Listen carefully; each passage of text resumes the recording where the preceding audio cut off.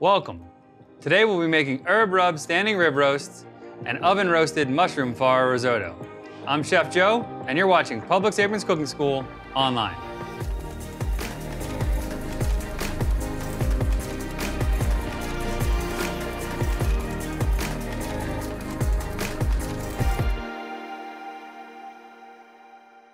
Here we have a standing rib roast. We've had one of our meat cutters here at Publix take the bones off and tie them back on.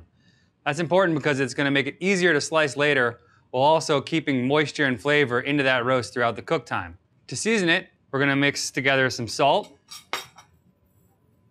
pepper, thyme, and rosemary. We're going to give it a nice coating of olive oil, which of course is going to add some flavor, but also promote browning through our cooking and get it nice and caramelized. Rub that all in there, all around. Now we'll take our spice mix. On the top, on all sides.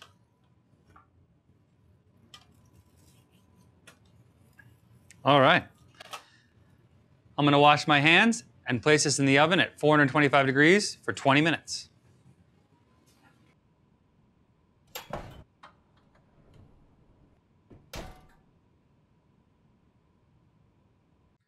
While our roast is in the oven, we're going to get started on our mushroom farro risotto. We'll start by cleaning our portabellos. We're going to pop the stems off, and using a spoon, we'll pull these gills out of the inside.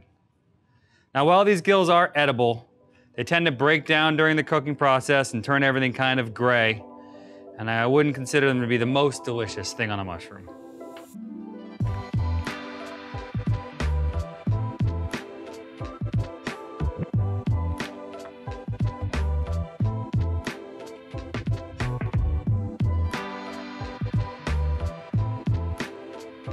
Now we're going to dice up our mushrooms so they're ready to go into the oven for roasting.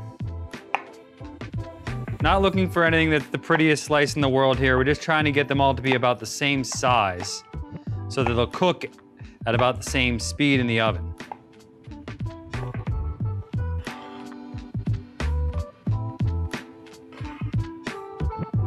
For our white button mushrooms and our creminis, we'll go with the bigger ones. We're going to sort of cut into a quarter like this. Some of the smaller ones we'll just cut in half.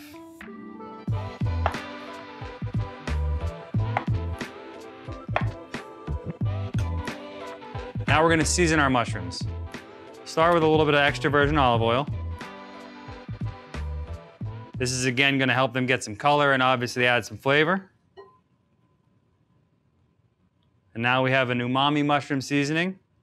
If you can't find this, you can use any dried mushroom. You just run it through a coffee or spice grinder. Give that a nice tossing to coat it up. Now all these will go onto a foil-lined sheet pan in a nice even layer and into the oven for 10 to 12 minutes. It's been 12 minutes. We're going to take a look at our mushrooms. Looking perfectly roasted. We're also going to lower the temperature on our roast to 350 degrees. Now we're going to get started with our mushroom farro risotto. To begin, we'll start warming some stock.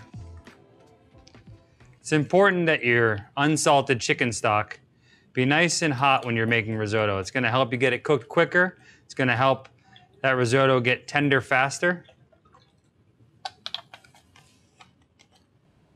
Next, we're going to melt some butter.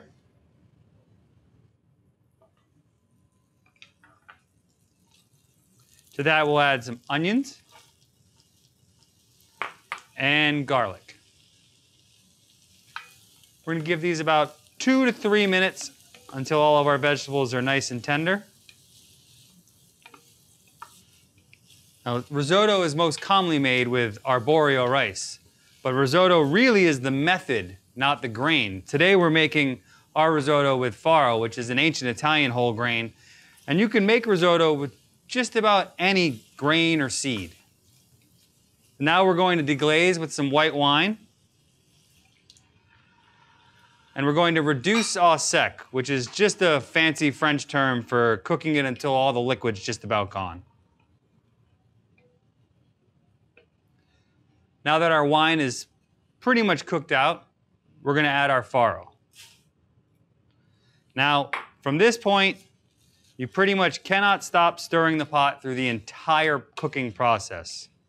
This is a very good time to get a helper in the kitchen. We're gonna add our first half a cup of chicken stock.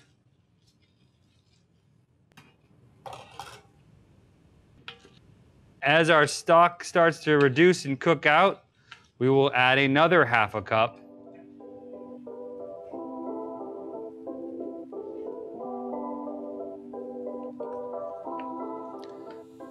Our risotto has been cooking for about 25 minutes. Starting to look like it's really close. The easiest way to tell if your risotto is tender enough is just grab a few grains,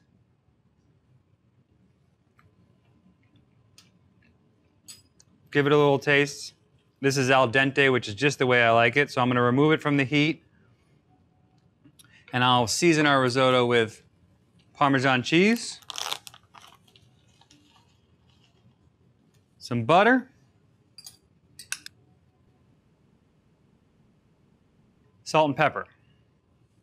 We're gonna stir all of that in, let that cheese and butter melt into our risotto, thicken things up, make it nice and creamy. And lastly, we will fold in our roasted mushrooms.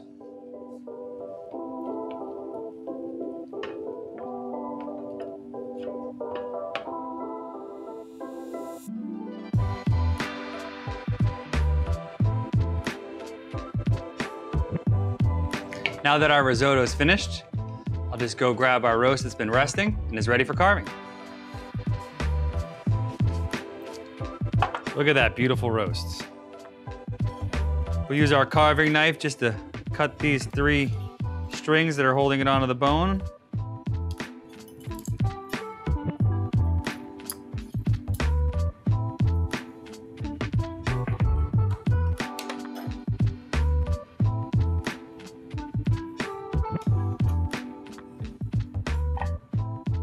See how it looks.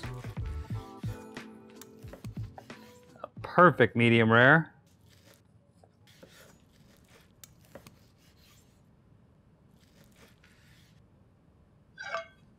Now, put down some of our farro risotto.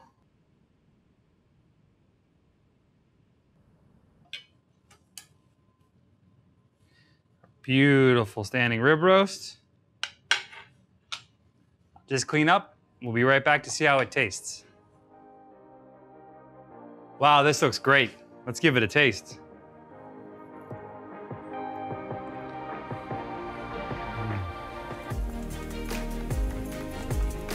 The roast is great.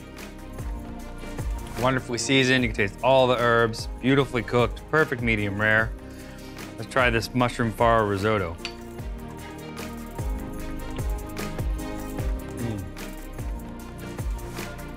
Perfect texture on the farro, great umami flavors of the mushrooms. You can taste all the aromatics with the butter and the cheese. This dish is a feast you don't want to miss out on. Click the link below for the full recipe and exact measurements. Subscribe for more Publix Aprons Cooking School online videos and other content from Publix. Thank you for watching.